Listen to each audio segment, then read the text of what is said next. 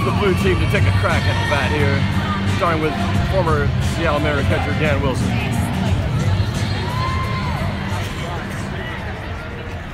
Pitch. Oh, it's popped up. Sidney Rice. Oh, makes the play. Sidney Rice.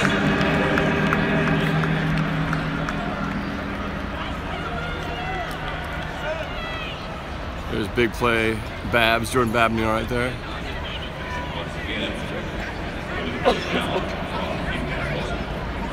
Award-winning Seattle chef. All right. What's going on? What's going on? Whoa! It's belted! Oh, it's over. Nope, it's to the fence.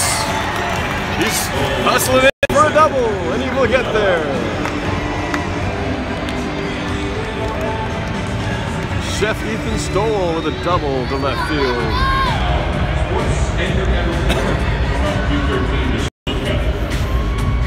All right. What's happening, y'all? Champ, welcome back. Time for a little chit chat since we're just kind of getting into this little meeting the game. I'm gonna come back here in case we get any Seahawks up here. But you got any questions you want to chit chat about? It's been a while, so I'll be happy to take them for you. Champ Nino wants to know, are the Mariners rebuilding? Well, I wouldn't say they're rebuilding because they got a pretty good core group of offensive hitters in the meat of their lineup with Nelson Cruz and oh hey.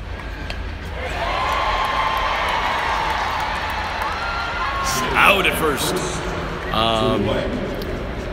What was I saying? Oh,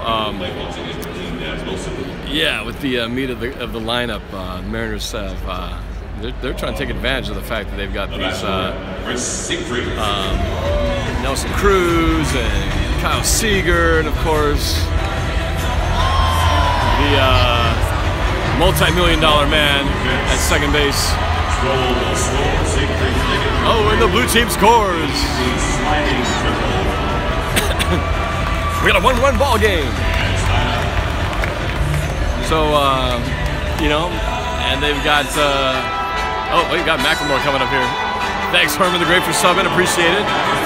McLemore up to bat. Let's check this out.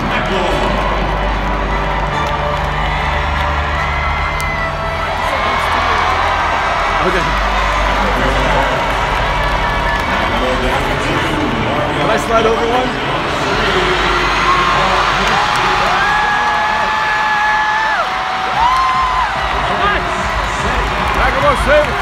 Inside the park home run.